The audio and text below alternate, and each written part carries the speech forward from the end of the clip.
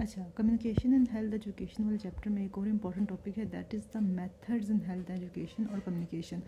अच्छा, जब मेथड्स की बात करेंगे तो हमने उनको बतानी है approaches, the approaches that we can follow in communicating about health education. ठीक है, तो 3 इंपॉर्टेंट अप्रोचेज़ हैं। एक है इंडिविजुअल अप्रोच, जिसमें आप पर्सन टू पर्सन कम्युनिकेट करते हैं ना, like one on one approach जिसे कहते हैं। Then we have a group approach, ठीक है, जिसमें बेसिकली एक पर्सन है जो कि ग्रुप ऑफ पीपल को कम्युनिकेट कर रहा है एक हेल्थ मैसेज। ठीक है, then third one is the mess approach, जिसमें अगेन मैस मीडिया आ जाता है, उसको हम एंड में देखते हैं। तो जो इंडिविजुअल अप्रोच है उसमें यही है कि there are plenty of opportunities for the individual health education, कि आप किसी एक बंदे को बैठ के कम्युनिकेट करें कोई हेल्थ एजुकेशन का टॉपिक। ठीक है, it may be given in personal interviews in the consultation room of the doctor और the health care centre.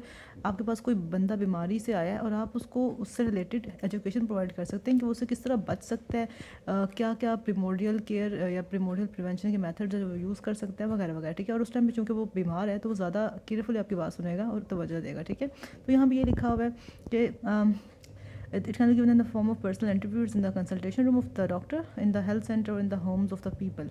The individual comes to the doctor or health center because of illness, and ill person will listen more readily to the physician's health counseling because he is actively seeking information and advice about the diet, causation, and the prevention of that illness. A hint from the doctor may have a more lasting effect than volumes of printed matter. ठीक है, तो as a doctor we can communicate a health message to people individually as well. ठीक है, individual approach में यही बात की गई है. Then we have group approach. Group teaching is an effective way of educating the community. For example, school children may be taught about oral hygiene, industrial workers about accidents. ठीक है, अच्छा, group approach में फिर 7 methods हैं group approach के. Chalk and talk के method, इसको lecture कहते हैं. डेमोन्स्ट्रेशन है जिसमें हम खुद करके बताते हैं कि how we can perform a skill और अ task. And then group discussion है.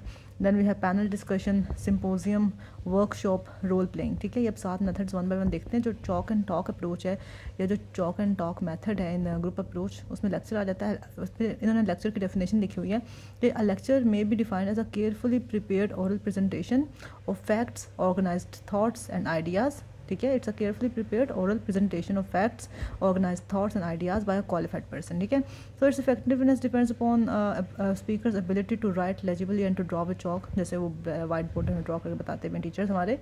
तो the talk should be based on the topic of interest और health needs of the group. ठीक है, the lecture method may be made more suitable with audiovisual aids like flip charts, flannel graph, exhibits like objects, models, specimen को दिखा भी सकते हैं, films वगैरह. ठीक है, सेकंड जो मेथड है उसमें ग्रुप अप्रोच में, that is demonstration. So a demonstration, इसकी भी डेफिनेशन लिखी है कि अ demonstration is a carefully prepared, दोनों केयरफुली प्रिपेयर्ड है, it's a carefully prepared presentation to show how to perform a skill और प्रोसीजर. ठीक है, डेमोन्स्ट्रेशन में फ़ायदा ये होता है कि it ड्रामेटाइजेज bye arousing interest, परसुएड्स the ऑनलुकर्स to adopt recommended practices, upholds the principle of seeing is believing and learning by doing, मतलब उनको खुद करना सिखा देते हैं ना हम.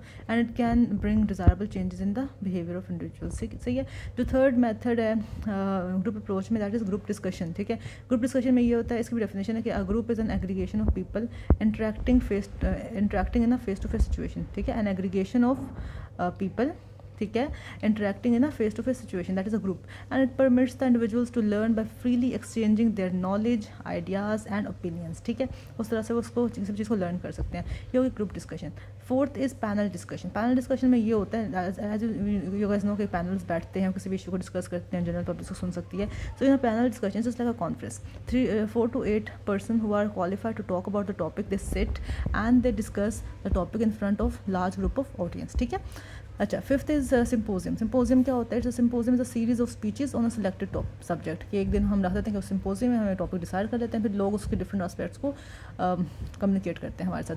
Six is workshop. वर्कशॉप तो you guys already know, it consist of a series of meetings with emphasis on individual work. ठीक है, किसी भी टॉपिक पर सीरीज ऑफ मीटिंग्स होगी with in the group with the help of consultants and resource person. कोई भी specialist होगा उस फील्ड का और उससे रिलेटेड कोई ना कोई सीरीज ऑफ मीटिंग्स कराएगा, इसमें वो हमें डिफरेंट सब्जेक्ट्स टीच करते हैं. ठीक है, then seventh is role playing. Role playing is based on the assumption that many values and situation cannot be expressed only by words and the communication can be more effective if the situation is dramatized by the group. जैसे वो stage pledge होती है ना, ठीक है, sir role place कर सकते हैं। अच्छा, तो ये हमने ग्रुप अप्रोच में 7 मेथड्स पढ़े हैं। एक थी chalk and talk method, then we had demonstration, then we had group discussion, then we have panel discussion, then we have symposium, then we had workshop, then we had role playing. अब maths approach देख लेते हैं, ये third approach है and final approach है। इसमें है education of the general public, ठीक है। Mass media are one way communication method, ये तो हमें पता है वन वे है, ठीक है। सो they are useful in transmitting messages to people at remotest places, the number of people who are reached usually count in millions, ठीक है, क्योंकि ये एजुकेशन है जनरल पब्लिक की। For effective health communication mass media should be used in combination with other methods. और जो mass media में important आते हैं, जो मैथ्स अप्रोच में इंपॉर्टेंट मेथड्स आते हैं, उसमें एक तो टेलीविजन है, it's the most popular of all media. Then radio है, तो मैंने developing countries radios has a broader audience then TV, ठीक है, क्योंकि ज़्यादा लोग टीवी अफोर्ड नहीं कर सकते। Then we have internet has made possible to get into direct and instant communication across the world by means of email and online chats. Fourth is newspapers. So newspapers are the most widely disseminated of all forms of literature. काफ़ी लोग newspaper पढ़ते हैं, वो जो books नहीं पढ़ते वो भी न्यूज़पेपर्स पढ़ते हैं। Then we have printed material like magazines, pamphlets, booklets and handouts. Then we have direct mailing. So the intention is to reach remote areas of the country with printed word. Direct उनको mails भेज सकते हैं regarding any educational topic, ठीक है।